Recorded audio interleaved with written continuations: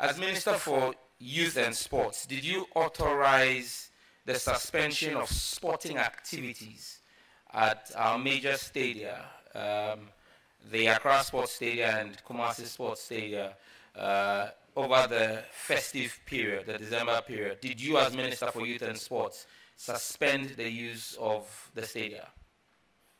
No. You did not? No, I did not. Are you aware that the National Sports Authority, under the direction of the Director General, suspended use of the sports stadia for footballing activities in the middle of the Ghana Premier League? Yes, I'm aware.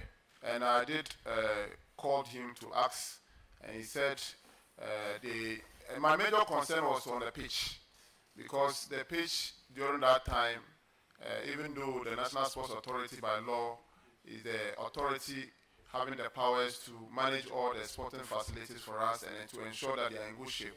Once we have a major tournament coming, the African Games, and we have also the Premiership ongoing, my major concern is how much are we getting from these social events that we are giving out to these facilities to, whether even if they use it, we're able to be able to maintain these facilities. Something that I've engaged the Director General that going forward, this should not be done, because at the end of the day, once whatever you get from them, pay the fees and charges that has been approved for the authority to collect, whatever they are going to get from these social big events that they organize might not be able to maintain them. Okay, Minister, thank you.